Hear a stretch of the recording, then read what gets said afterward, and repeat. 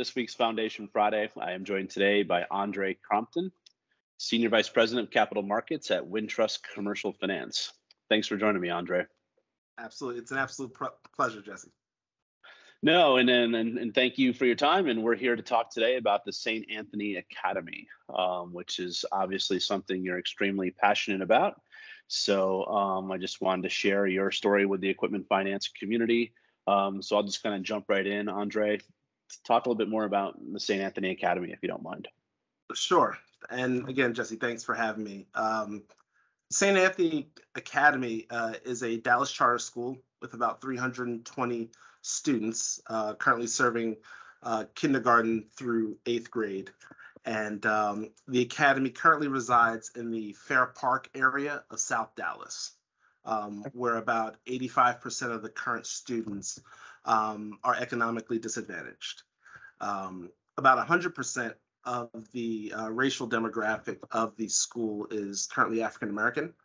And to give you a little bit of background on St. Anthony, the school itself, to give you a little history. So the school was established in 1946 and was initially a parochial school that was connected to a St. Anthony church and was part of the Catholic Diocese of Dallas. In 2003, the school was converted to a Texas charter, and the St. Anthony's Foundation assumed the oversight of the academy and the community center. So it's been a charter school since 2003.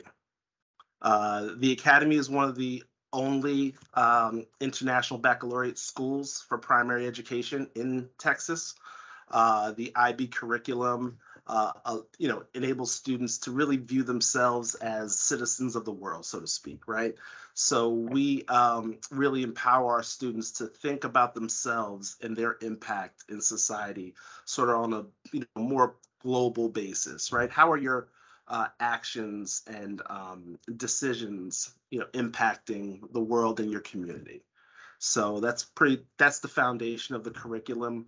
The school's motto is my choice, my character. So we've been serving the community now for 75 years in our current location. So and how did you get involved? Yeah, so I actually got involved through an ELFA event. Okay. Back in 2015, the ELFA had an annual convention in San Antonio, Texas. And ironically, at the same time, there was a teachers' convention happening. There I met the former superintendent of schools for St. Anthony, David Ray. And after a long night of conversation and him talking about the school, we developed a rapport and sort of kept in contact. Weeks later, he called me and said, "Hey, Andre, I want you to consider being a board member." And I said, well, at the time I was working in New York City, living in New Jersey, and here I'm being asked to serve on a board in Dallas, Texas. I initially told him no, because I just didn't know how I would, fit the commitments, and certainly didn't want to take on a responsibility that I wouldn't be able to fulfill. And he said, "Andre, don't worry about it. We'll have the meetings around your time frame. You let us know." And so I thought about it for a couple of months, and he came back and asked. I said, "Okay, I'm making a trip down to Dallas. I'll come down and see the school." Yeah, well, it was over from there. Seeing those kids in this community, and having such a safe space at St. Anthony, and just observing the stark contrast between the loving and caring environment that they had at school compared to what was outside the walls of the school was really enough for me. And it also reminded me of my upbringing, right? I grew up going to parochial school, a couple towns over, because my community didn't have great access to schools. So that certainly resonated. So I've been on the board now since 2017. So that's fantastic. And yeah, I mean, I was one of the schools that we have donated, EFC's donated money to, is Ridgewood School. That's where Scott Thacker went. Yes. And we actually took the drive after our Ohio event, went and saw the students and everything else. And Right. Yeah, it kind of brings it all together, right? Yeah, Where you kind of see where absolutely. your work is going. So what has been the I guess almost 5 years of doing it, or 5 years now of being on the Yep. board? What's your most gratifying, if you can even point to one thing? Yeah, Um, sure. Sure. So, and I know this off the top of my head because when I was asked, I was honored. A couple years ago, I got the opportunity to deliver the commencement speech for the eighth grade graduation. So, of course, I was like, "Wait, you guys want me to do it?" And I was asked by the student body, and that was an absolute honor because if I had anything to say to a group of young kids that sort of resembled me as I grew up, and if I could encourage them in any way, that was an absolute honor. So it's probably the highlight. that's awesome. That's Yeah. awesome. Yeah, I mean, you mentioned you're like, yeah, it's exciting, but what am I going to say? I'm a little nervous, or yeah, Right, it's like, right. Yeah, yeah, so what is the yeah. average? So 300 people. Um, so what is it, like 25 kids a class? Yeah, so we try to keep the classroom sizes in that 20 to 25 range. The other constraint is our charter allows us to have 500 students. Our challenge right now is our current facility that we have. Um, it just doesn't allow, we just don't have enough classroom space to have 500 kids. So we actually have any given year up to 100 to 150 kids on a waiting list. Mm, And that's unfortunate, right?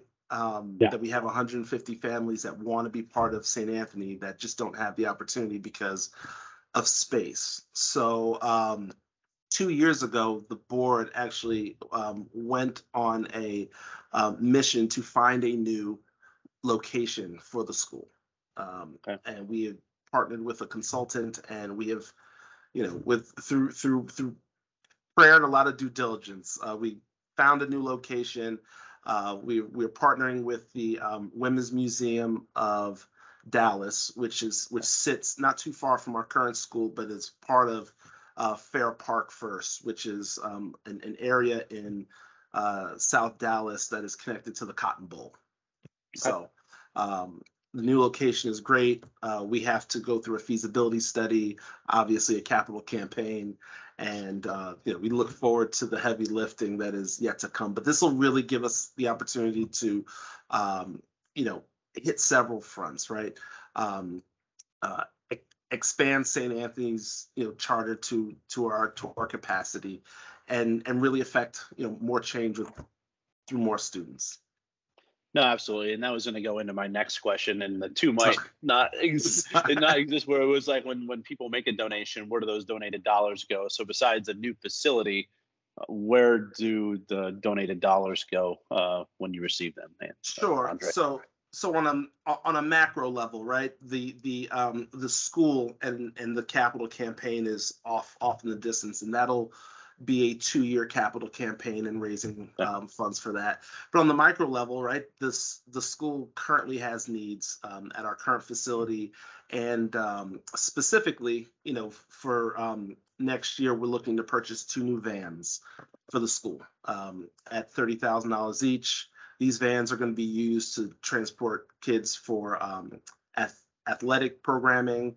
It'll also be used to transport kids for field trips and service projects that the school partners with community organizations with. So all the donated dollars goes directly to the foundation, goes directly to programming for children or the need that the school may have. And, a lot of it's facility related, some of it's technology related, other times it's the vans, for example. Got it. Got it. Yeah. Well, thank you for sharing that. I mean, hey, if the people watching this, we're in equipment finance. I'm sure we might be able to come up with some vans. That's right. Absolutely. Yeah. We're only asking for 2, right? Just two. Come Just on 2. now. That's Come right. So, on. Because that's going to be my final question for you is, when people in our industry, our peers, watch this, Andre, what can they do to, help the cause, and assist with what St. Anthony needs today? sure. So just like you said, right? We certainly have equipment needs. Laptops and computers are always a need at these schools. You know, we're always looking to refresh and upgrade our technology.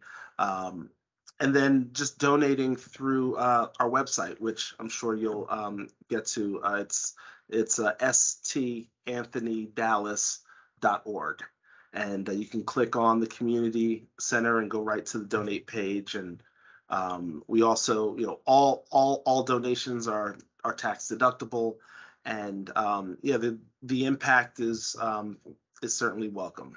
So. Nope, absolutely. And after this this video interview, you'll kind of see I'll put some hyperlinks after it. So if you guys want who are watching this, check out the hyperlink, check out what the school's doing. I'm sure Andre would welcome a phone call if anyone else would like to get involved. But Andre, really appreciate your time today, sir, and thank you for sharing the story about St. Anthony's Academy. Thank you. Jesse, thank you for the opportunity. I really appreciate it. All right, sir. Look forward to seeing you here in a couple of weeks because we're going to have this as a showcase for our Pennsylvania event. So I'd love to join you. To having you there. So absolutely. Thank you. All right. Thank you, Andre. 90.